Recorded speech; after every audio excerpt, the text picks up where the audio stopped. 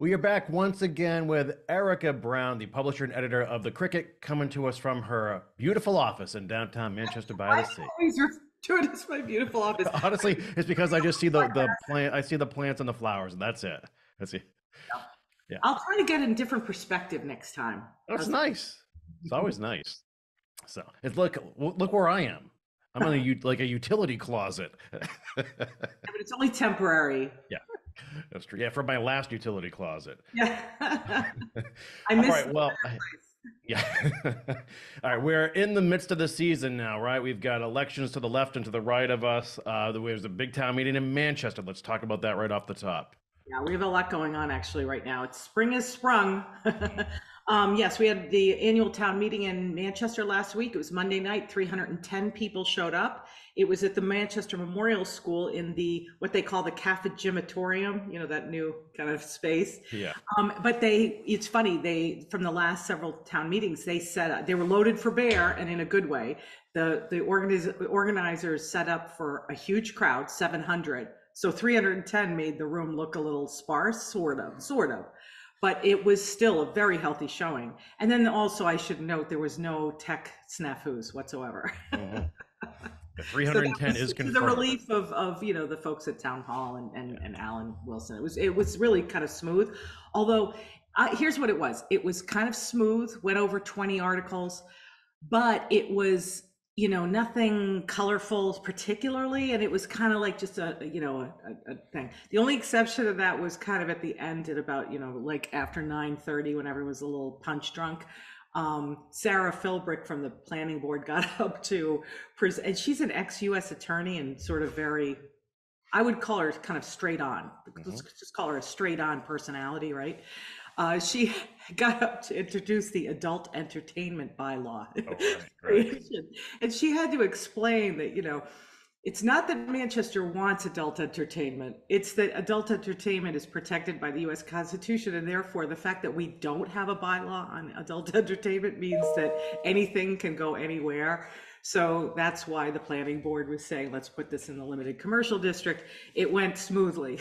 But it Just was in a little bit of case. levity. Most of the business was money. And that's what happens with annual town meetings because you have the budget, right? So Mhm. you have to figure out money, money, money, how it's spent and why it's spent and look at line items. So really, if there was drama, it was in that area. Although there were a couple surprises, which I thought was interesting within that context. So it's a $40 million, but I mean, $40 million budget, just over. We're rounding numbers here, Corey.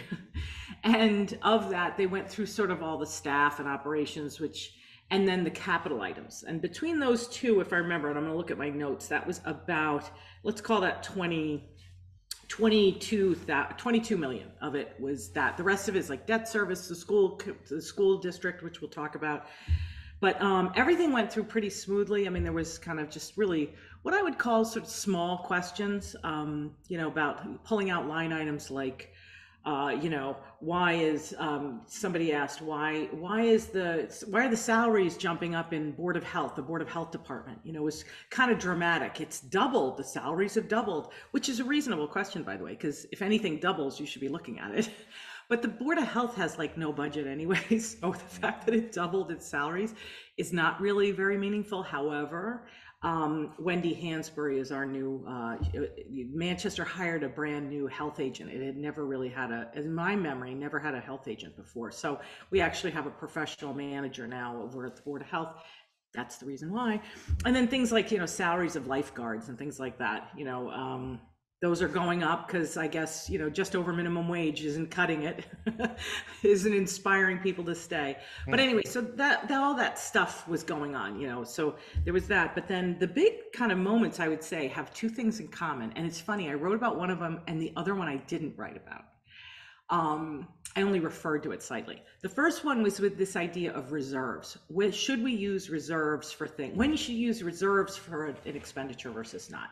That's been a theme for a while, and the school district has been floating this idea for quite a while. They've been examining this because they're looking at the Essex elementary school project, which is going to be coming up. It's probably going to be something like, $50 million or whatever it is. I don't know how much it's going to be, but that's what Memorial School was. So that's the only reason I'm bringing up that number. But because of that, they've been counseled by this kind of, what I would, I think it's kind of Lock Lord, is their bond aid, counsel. Sounds very she. But anyway, they've been counseled that if they use their reserves, if you use your savings accounts to do things like build new fields, then you're going to take a hit on your credit, your Standard and Poor's bond rating, your credit rating. And if that happens, you're going to be spending more money on debt service later. So it's penny wise and pound foolish. Okay. So it's within that. Okay. That range. So two things came up. Number one, and I'll just keep talking about the school committee, even though it happened later in the meeting. School district budget had separated the two fields in Manchester. We have two turf fields. One of them is 20 years old. The other one is actually, the other one's about the same. And it's on Brook Street, we have Coach Field. And on Lincoln Street at the high school and the middle school, we have Highland Field, right? So those are actually getting to be very dangerous. They're kind of have these divots in them and the kids are tripping. It's like nobody thinks we shouldn't be replacing them. They're well past their life. But it's how you pay for them. So people were saying, yeah, the school district, they need to use their reserves for that. They got plenty of money for that. Why are they coming to us, right? Or why are we using our reserves? Because that field actually is shared, right, between the town and the school district. Mm-hmm. So that actually came up. And the surprise there was that a member of the school committee, Anna Lynn Mitchell, she's the newest member, she got up and surprised her fellow school committee members and said, she said, well, I wasn't there at the day they voted the budget. She kind of got a pass there. She gave herself a pass there. But she said, if I had, I wouldn't have voted to, I would have voted to you go with reserves, spend it out of our savings. Isn't that interesting? And she hadn't told him about it. That's where the surprise came up. But so that ended up passing, but there was a healthy discussion that I would call philosophical. Now, the other thing that was sort of, and it was related to the fields, but it was from the Manchester side. Manchester had to give about $400,000 on this. This was a line item in article number 5, which was a capital expenditures. So somebody brought it up and said, actually, this is how it happened. The select board got up because they were the ones who had backed this particular line item. And they said, we should be spending this money. We should be using reserve. Wait a minute. I'm going to rephrase this. Okay. Mm-hmm. What I didn't tell you is that the school district before town meeting okay, let's just say they found an extra $300,000 and they gave it back to the towns, right? Here it is. Yep. It kind of, because it's a big budget year for them and it's a lot to swallow for both towns. So they gave it back. Now, they didn't find it under the cushion and they weren't squirreling it away somewhere. What happened was in March, they had their health insurance premiums actually came in because there's a time in the season when they do it, and it came in lower than expected. They were really psyched. The other thing that happened, and who knows how this is because it all goes on behind closed doors, but also their teachers' union negotiations concluded, and they were able to find some money there. So who knows how that broke down, but they had money coming back to the towns. Now, I'm going to pick back up on my story now. The select board said, well, we should take that money and we should put it into reserves. And instead, the finance committee was like the Anna Lynn Mitchell in this story. They stood up, now without the surprise though, there was no surprise.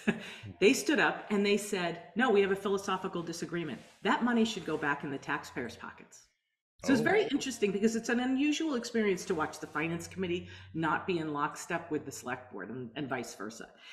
In the end, what happened was the finance committee kind of won that vote. And so what happened was that is going to result in lowering ever so slightly by 1% the tax increase for the residents of Manchester. So there you go. It was kind of a long story, but it was kind of colorful. It was kind of interesting. We had one guy who got up and he didn't do this on purpose. And I don't want to call him out like he's a terrible human being, which is why I'm not going to use his name. But this one guy, the optics on it were hilarious. He gets up and he says, I want to take money, $150,000 out of the $250,000 budget for sidewalks. So in other words, taking sidewalks and getting it down to $100,000, right? And he said, I want to move it over to storm repair because I live on Ocean Street, and it's always getting washed out and we need more money for that stuff, right? Well, who got up, but the parent of a child, an elementary school child, who has a rare genetic disease and uses a wheelchair full time and goes to school and everything. And she got up and just all she needed to do was say, "That's not a good idea." And everyone was like, "No." To the guess what? The sidewalk budget is good. Yeah. So so little things like that. But that happens. I mean, town meeting's a fun thing. It's an experience, and it's utterly unique in New England. Yeah, this is true. And speaking of meetings, there's a special meeting coming up in Essex for a big parcel of land. Yeah, exactly. Whenever there's a special issue that comes up, towns will have a special town meeting, which means, not the annual town meeting, which is every spring. And then, fall town meetings, while they're expected and regularly happen, those are technically special town meetings. But this is a special town meeting because it's happening about a month before the annual town meeting for Essex. And what's happening is, we've talked about this before because it's related to something that happened about a year ago or last year, last fall. I honestly forget the last time they voted about this. There were two parcels of land that were both deed restricted on Apple Street, and they total actually about 20 acres. Let's call it 20 acres, but it's on either side of the street.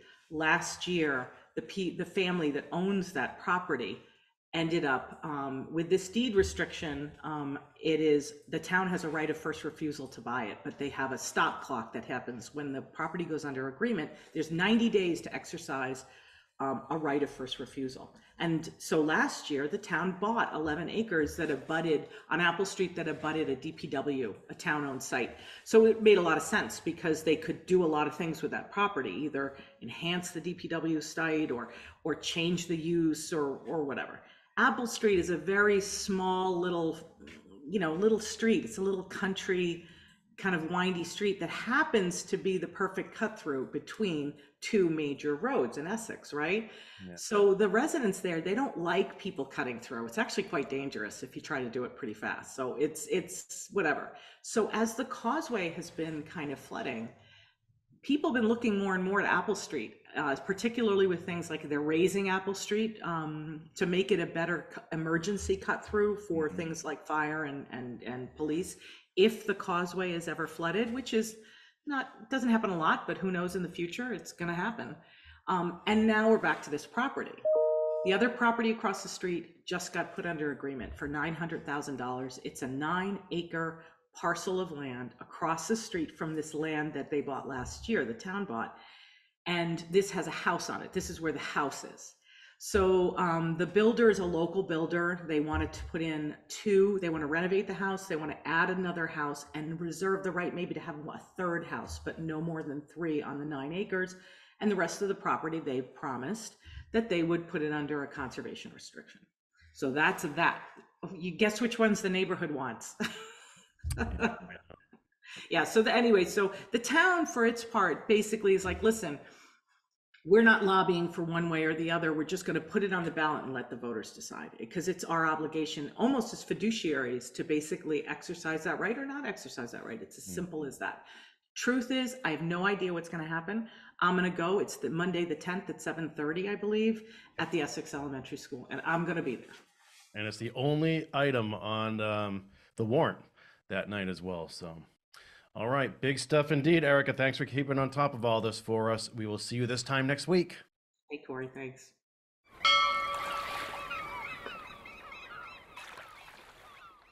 Interested in a sponsorship? Email sponsor@1623studios.org to learn more.